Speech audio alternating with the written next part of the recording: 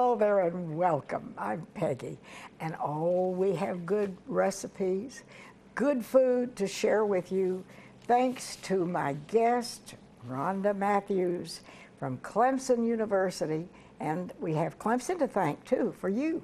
Thank you for coming, and it's good to see you again. Oh, I always love being here with you. We have a good time. Now always. You brought food today. What do you call this? Old-fashioned country food? It is. It's all those foods that are tied to those traditions and all those memories that everybody grew up with, or at least the folks around us. But if I had to guess, I would say everybody everywhere. These are very familiar to you.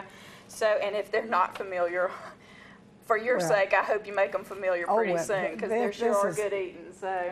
Oh boy, she has mixed greens. Right, and it's not just the plain old greens. We're going to do some rainbow chard, and chard is delicious by itself, but when you see this rainbow chard, it is really a beautiful thing. And isn't it true that the darker the color of the greens, the more nutritional value it has? That's right. The more intensely colored that food is. Yeah, so get out the kale, and it's the perfect time of year for it. Absolutely. All that's in season right now. And two of the dishes we'll be making today are in season. So if you're growing your own garden, you know that already. Okay. Or if you're hitting those farmers markets, these are the ones to look for. And then this is the way you can save money. Absolutely. Yeah. And increase that nutritional value of what's on your plate for you and your family. So what are you going to do first? So the first thing we're going to do is we're going to do some beets. So we're going to bake them or roast them. Oh my! I love beets. So I'll eat them any way you put them on my plate. Just out of a can is fine with me. But right here, these fresh beets in season, oh boy, you really, really cannot beat them. You can't beat the beets. So. But these I have pre-washed and I scrubbed them really well, despite what they look like. But they are really that's really a beautiful vegetable. What we're going to do is I'm going to manhandle them just a little, and we're going to go ahead and take off that stem. Now, if you like beet greens, and a lot of folks do, you can save these. We're not going to save them today. We've got to get on with our program, but we're going to go ahead and lay those to the side. And what we're going to do with these beets that are nice and clean, we're going to take off the top, because that's essentially inedible. And then we're going to take off the root, and we'll get these cleaned up nicely. So there's one. Look at that beautiful color. Oh, I love it. I know. And so then we'll take the top of that one, Now, I'll go ahead and warn you.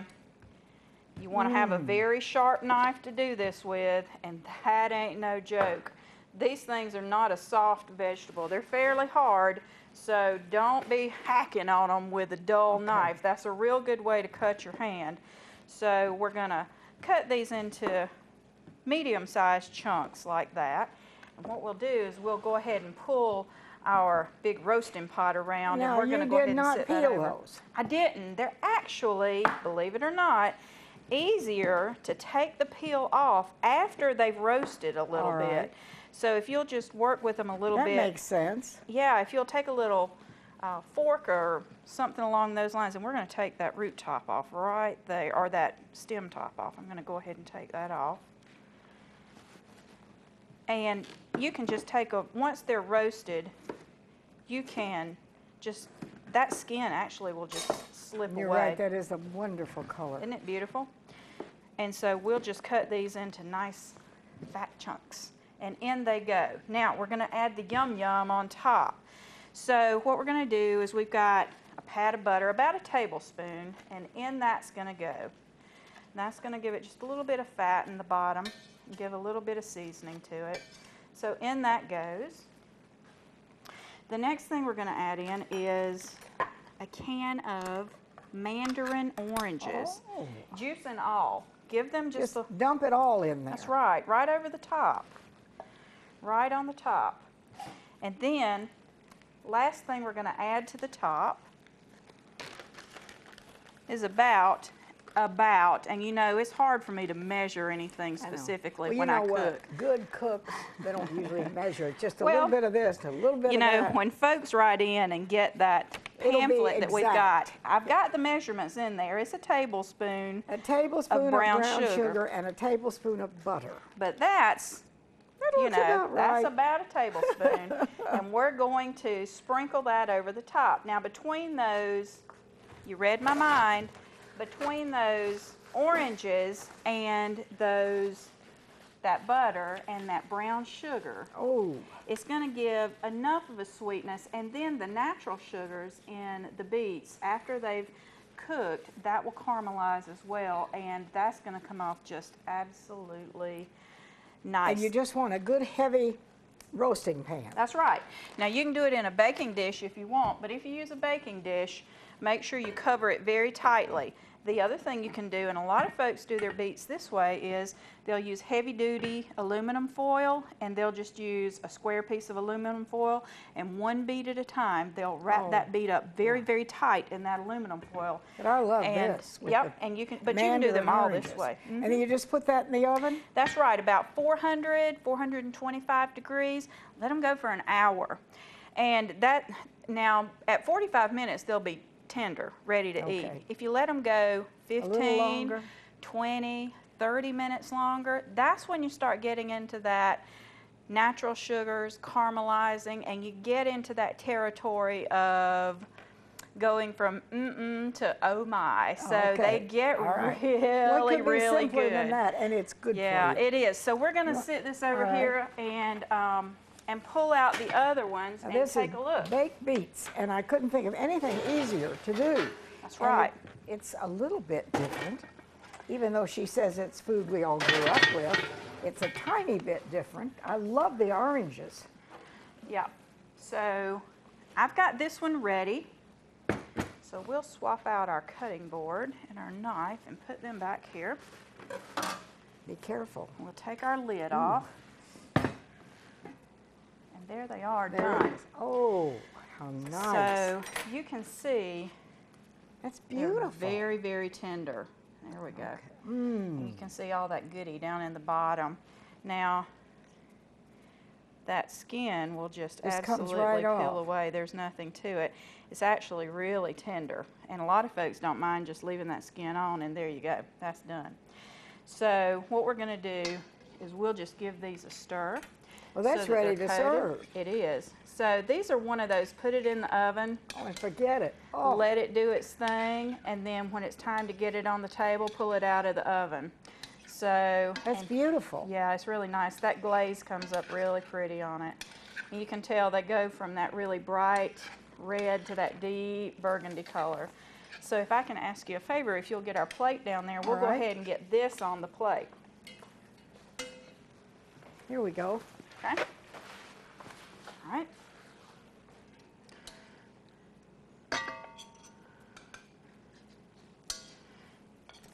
Now, if you happen to have leftovers with this. I doubt you have any. I have to agree. This is really a yummy thing.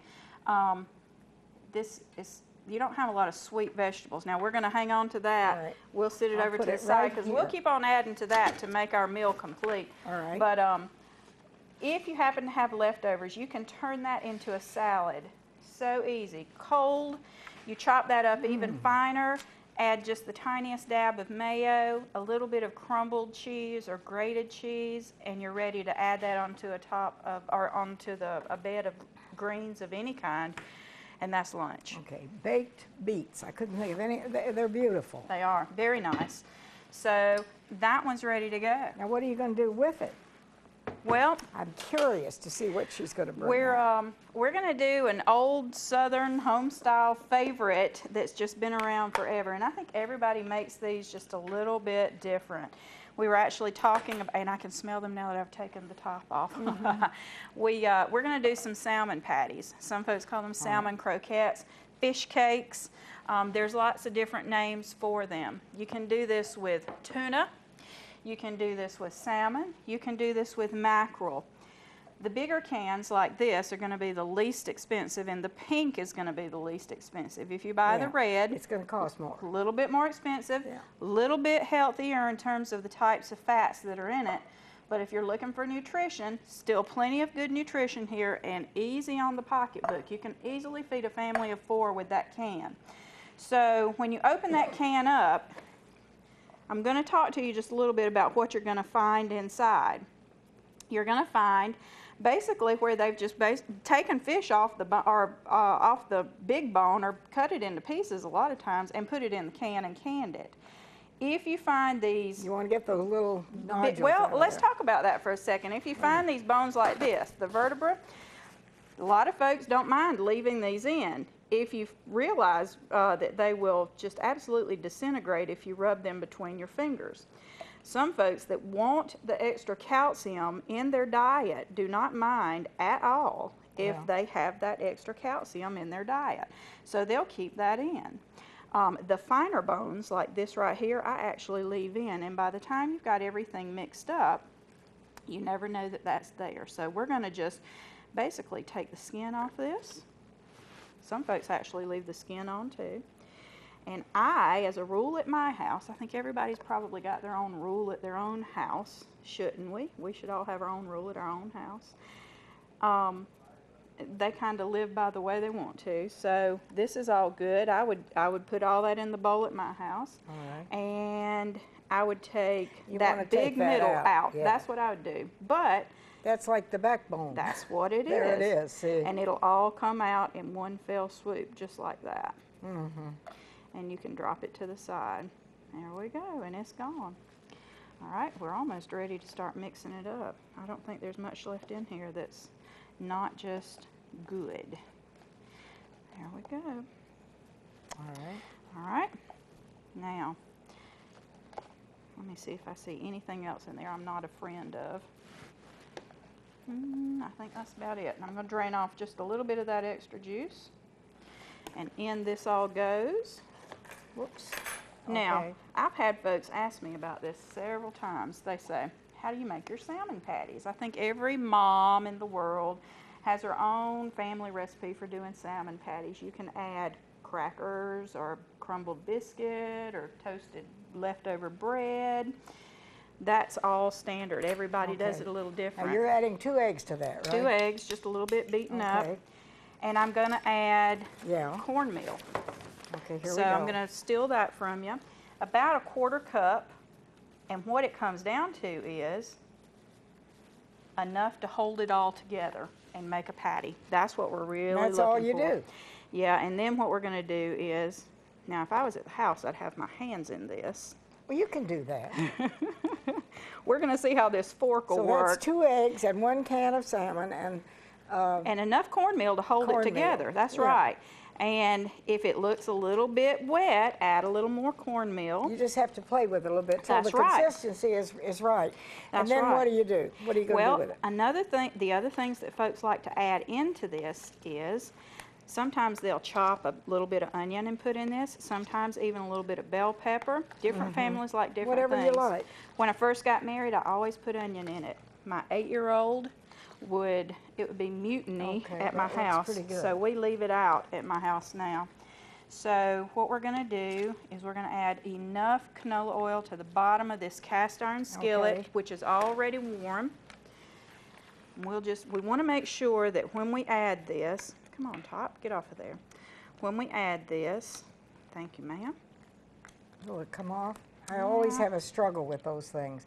They're giving us signals that we have to go to a break. Okay. And while you're struggling with that, let me just say, if anybody wants this lovely folder, Tasty Meals for the Family, from our good friend Rhonda Matthews in Clemson, they're free. Just send us a self-addressed stamped envelope to the Peggy Denny Show, Post Office Box 1616, Greenville, South Carolina, 29602, and put the number on there. Number 825, and we'll have it on its way to you. We're going to a quick break and come right back. You don't want to miss all this good food.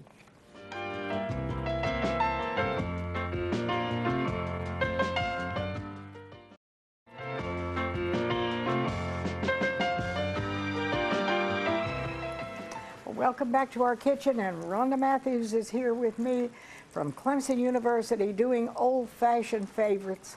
And the salmon patties, they look wonderful. That's right. Yeah. And so you said that your family... My grandmother used to make what she calls salmon croquettes. That's right. And they were absolutely out of this world, and they weren't flat like that. So Cone shaped. Yeah, you can do whatever makes you happy. That's right. Same mixture, different shape. Yeah. These we actually dusted each side with a little bit of extra cornmeal, so they're going to have a little bit of extra crunch on them. I think actually that first one that we put in. Look at that. That's beautiful. Yep, it's already ready to go.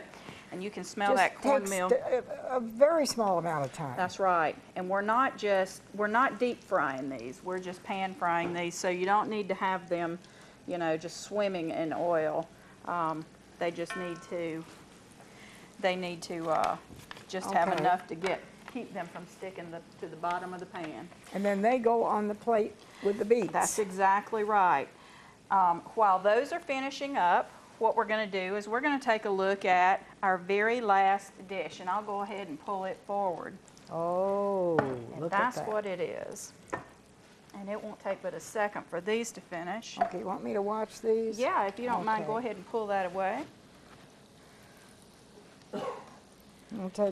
They're almost ready. Okay, that's the nice thing about salmon, is it cooks in about 5 or 6 minutes. You know, just a couple minutes on each side, and it's done. All right. So on the table, very fast. I will put these.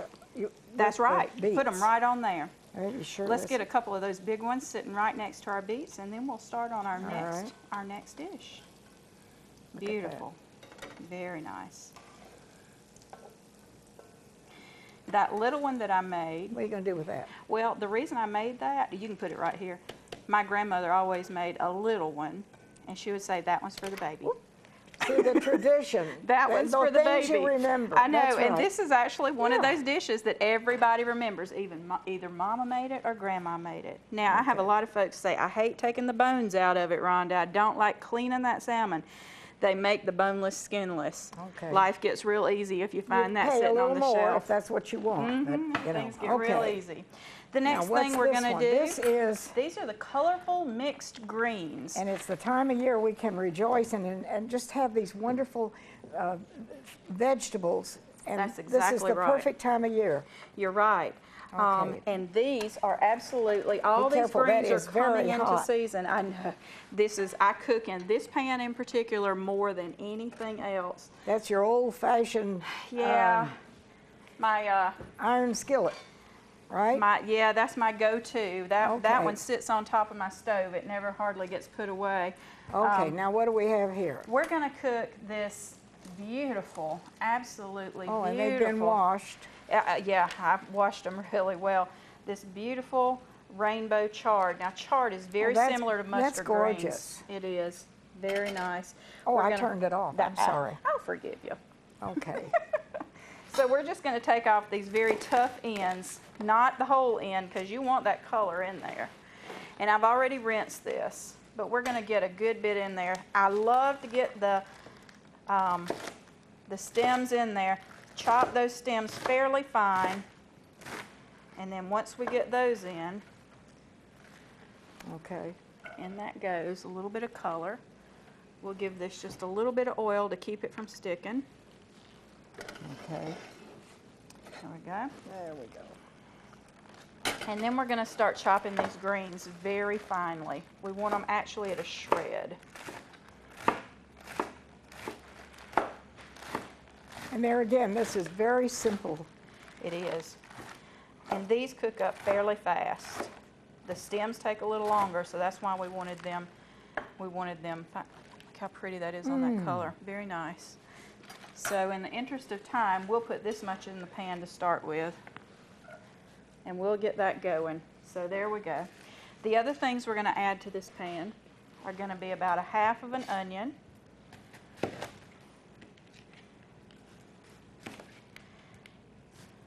So we'll peel him, and off that goes.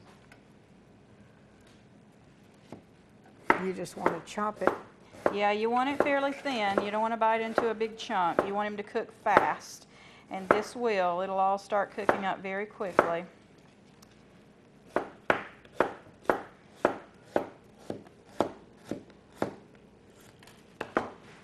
So in that goes. And then we're going to use now this is a very small head of cabbage. there, old boy. Very finely shredded, and I've already washed him and pulled off the outer leaves, but we're going to give him a nice little fine shred too. We're going to pull that heat right back up. You use this for some, may I? Absolutely. Stir this around a little bit. Okay. And we'll sprinkle that in to go with it. There we go. All right. There we go. And you just want that to simmer. That's right. And I can see the steam coming up now. I can hear the sizzle And you coming. didn't use much oil, which No. is good. Yeah. Now, if you're not a fan of the canola, you know, it's whatever oil that you and your family want. What about olive oil? Well, go for it. If you decide you don't want any of the oils and it's butter that's your thing, then so be it. My big thing is get those colorful vegetables on the table. You know, get those kids eating vegetables, get them eating those fruits, and get it going. I know that there's lots of different opinions out there, but holy smoke, if you can get those healthy fish, those healthy vegetables, those healthy fruit on the table, and we're just going to give it the tiniest bit of salt, not enough to just a little bit of sprinkle, and it's going to pull a tiny bit of moisture out of there, and then it's going to keep going. And if you were doing this at home where you had more time, you'd put more cabbage in there. You could easily do it. Now, I've got 3 folks in my family, 2 adults and a child, so this is gracious plenty for the folks at my table. Just keep chopping and adding depending on how many folks you're going to feed. That's right. Yeah. So, if that is colorful, and it's just loaded with nutrition. that's right. So, and well, I'm determined I'm going to throw half of it over the side of the pot. But stop when you get to the point of, you know, it being as tender crisp or as wilted as you want it to be. So basically, I look for the cabbage to be completely wilted, and then once it's done, then you know it's ready. I'm ready to eat.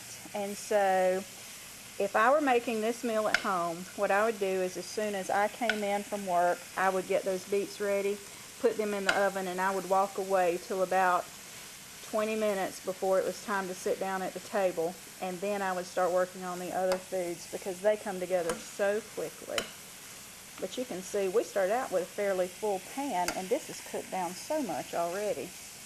Now these, if you want to talk about some nutrition, full of fiber, vitamin A, vitamin C, vitamin K. I mean, all that nutrition right here in this wonderfully colorful pan And of with greens. the salmon, you have protein. That's right, and the good fats, and then those wonderfully fibrous vitamin A loaded beets. So it's hard to go wrong with a meal like this. And this is tasty food, tasty meals for the family. That's right. There's something in there, and it's a lovely folder. It really is. And you can do your own, if you have a tradition of salmon patties that you've grown up with, you can change it a little bit, or you can keep it just the way Rhonda presented That's it to us. right. And, you know, a lot of folks will use a leftover potato or mashed potatoes and add in there to bind that fish together. So beautiful. whatever works for you. That is absolutely lovely. Let's go ahead and Rhonda, add that you onto have our plate. outdone yourself. Well, This is my kind of food. it's at well, that. it's just country Oh, that's food for beautiful. country folks and plain folks, and there's nothing wrong with that. And Oh. if you're growing your garden at home, there's nothing expensive about I'm this. going to It would put have this. cost you I'm a going to can put of this down here salmon. because it's so pretty. Now there's one more recipe that folks will get All right. if they ask for the pamphlet, and okay. that's for an apple recipe. So I guess that would be your dessert. Yeah, which we don't have. Apple Surprise. They're Yeah. all in here. They're free.